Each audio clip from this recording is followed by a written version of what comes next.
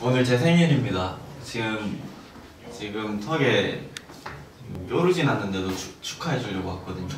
나 같은 사람 없다.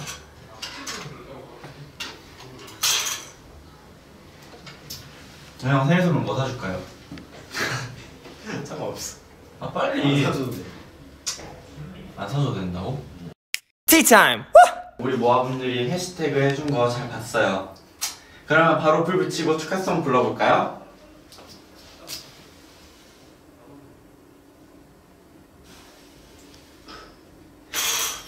생일 축하합니다. 생일 축하합니다. 사랑하는 연준이 생일 축하합니다. 예스! 야, 얹어줘. 오늘 왕자님 생신이십니다. 오늘 제 생일 90년대생이잖아요. 생일로 하라고. 생일이십니다. 예. 여러분, 오늘은 저의 생일입니다. 오늘 연준이 형 축하 많이 해주세요. 예. 저는 가보도록 하겠습니다. 그럼 예. 고마워, 삐지. 안녕. 안녕. 연준이 형 생일 축하해줬고 이제 많은 축하를 받을 겁니다.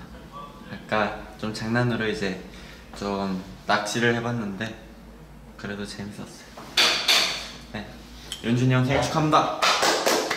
안녕. 아, 또 멤버들이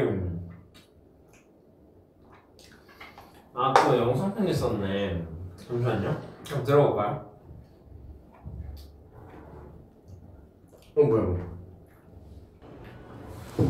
네, 안녕하세요. 수빈입니다. 이제 벌써 23번째 생일이네요. 축하합니다. 23번째 생일이니까 반년만 지나면 또 우리 형은 24살이 되고 내가 23살이 되겠군요. 시간 너무 빠르다, 그죠? 나이 먹기 싫다.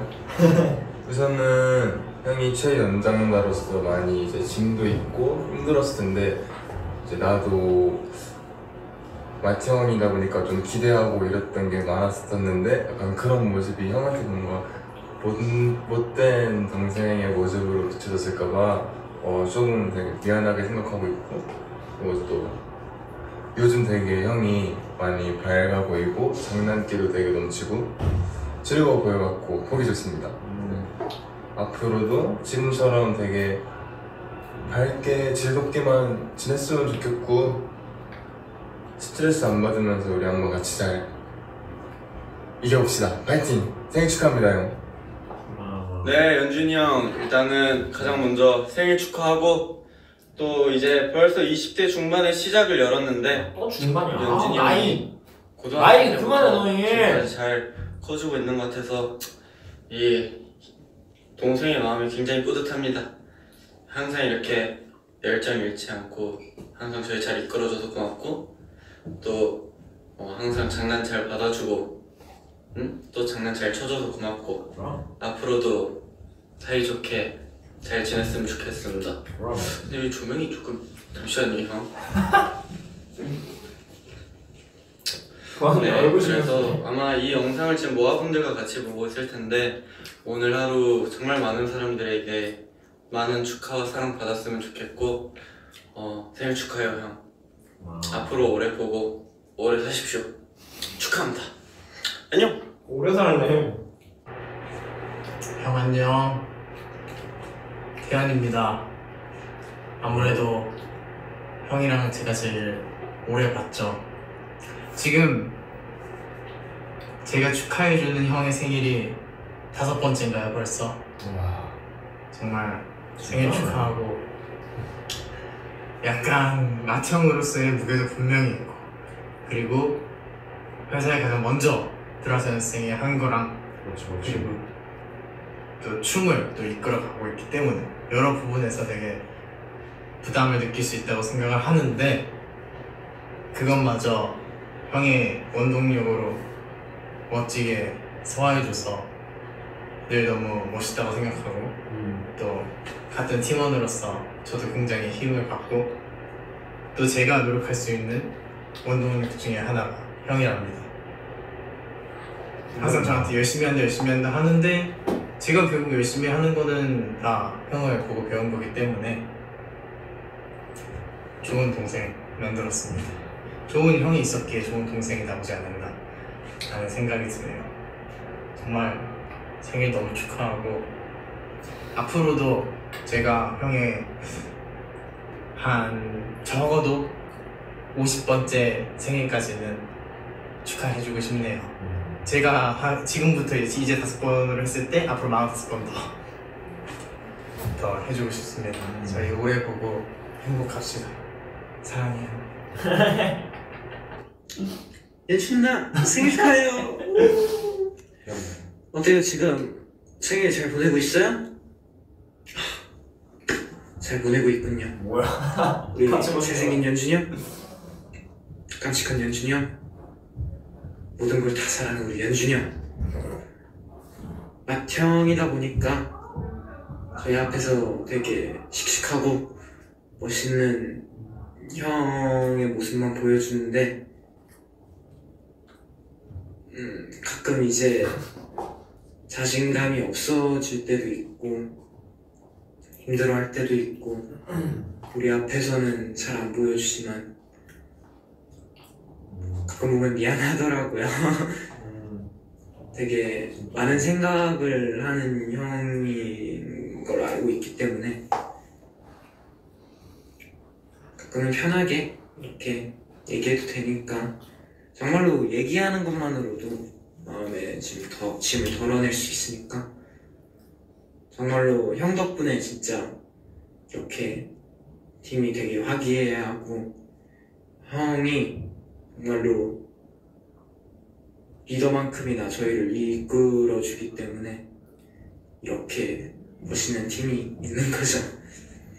가끔 이제 자신감이 없어질 때도 있는데 늘 얘기해요. 저는 뭐야? 진짜 위험해! 울렸어! 도망가야 돼! 5, 6, 7, 8 생일 축하합니다. 생일 축하합니다. 사랑하는 연준이 형 생일 축하합니다. 진짜 이거 보면서 좀 진짜 감동이었거든. 약간 울컥할 뻔했는데 딱 약간 울컥할 타이밍에 들어왔네. 좀 늦게 들어왔어. 타이밍 좋네. 누구 남은 거지? 다 본 거예요? 다 본 거야. 제 얼굴 더 이상 안 봐. 나도 다음 거. 안 돼. 안녕. 오케이. 좀 먹고 갈래? 아니면은 좀 늦게 들어올 걸. 까비. 돌아갈래? 저 괜찮아. 저 한 입만 먹어가지고. 그럴 줄 알았지. 여기다 담아줄게. 네. 그럼 누구까지 본 먹을래? 거예요? 나 안 먹을 거지. 전 괜찮을 거예요. 누구까지 본 거예요? 나 뭐냐 너 거 딱 그거 보고 있었어 맨 마지막에 올라서. 같이 보자. 나무가 같이 보자. 이거 언제 찍은 거야? 괜찮은데? 자 나가서 한 일주일 전쯤? 아 진짜? 혼자서 보시고요. 휴닝카이가 같이 봐요. 아니 볼 거면 처음부터 보야지. 처음부터 다? 오케이? 오케이. 휴닝카이가 아니 이거 말고.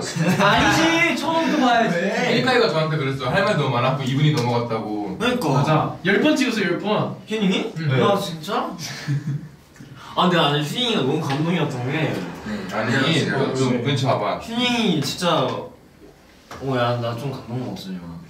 휴닝이 원래 이런 얘기 잘 안 하잖아. 아니요. 근데 이번에 좀 진짜 감동이었어. 고마워. 아니 그래서 여러 내용을 수정했어요. 멤버들 다 어떻게 했냐고. 다시 가서 다시 했어요. 아 진짜? 나는 한 번에 하고 안 하죠. 나중이네. 휴닝이가 얘기던데? 휴닝이가 제일 먼저 나왔단 말이에요. 근데 여기서 안 들어오는 거야. 그래서 뭐야 했더니 막 10번 찍었어요 이러는 거죠. 이걸 10번이나 찍어야 하고 쭉 한 다음에 땡큐. 맛있다 이거. 그러니까 휴닝이가 너무 의외였던 게 다들 원래 약간 성격대로 했거든? 수빈이도 막 되게 진지하게 얘기해주고 태현이도 되게 진지하게 얘기해주고 방금 얘기하다가 갑자기 잠깐 조명이 왜 이러지? 이러면서 얼굴이 심했어. 맞아 그냥 한번 이동했어.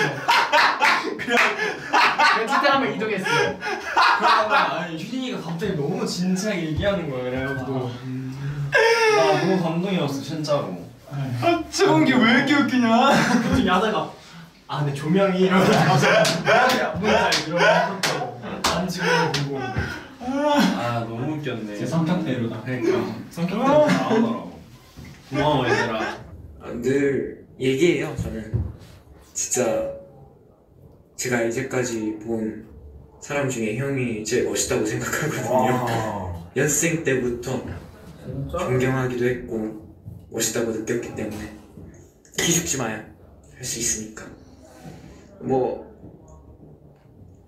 이제 남은 생일날도 이제 몇 시간 안 남았을 것 같으니까 남은 시간도 재밌게 보내고, 연준이 형 다시 한번 생일 축하해요. 해피 birthday. 바이. 야 감동이다.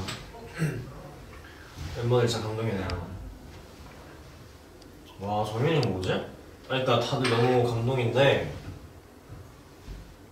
일단은 태연이도 되게 감동 명료하게 원래 할 얘기만 딱 하는 느낌인데, 그러니까 뭔가 되게 정리 잘해서 얘기하잖아요. 근데 엄청 한 번에 찍은 것처럼 너무 좋은 얘기들을 많이 해주고, 수민이도 너무 잘 얘기해주고, 범규도 범규도 조명 뭐지? 이러고 얘기해주고. 근데 희진이 원래 되게 애기같이 귀엽게 얘기하는데 오늘 왜 되게 고맙네. 되게 고맙네. 티찬! 모아분들 일단은 너무 멋진 생일 만들어주셔서 감사해요.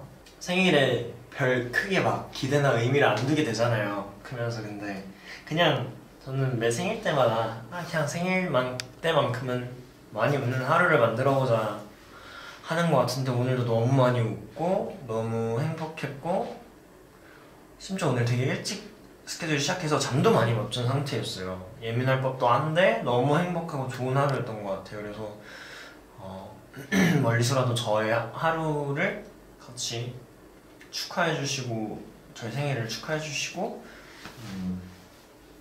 같이 옆에 뭔가 있는 느낌을 받게 해주셔서 너무나도 감사드린다는 말씀 드리고 싶고요. 네, 앞으로 진짜 내년에는 같이 생일 보낼 수 있었으면 좋겠습니다. 너무너무 고마워요, 엄마. 사랑해요.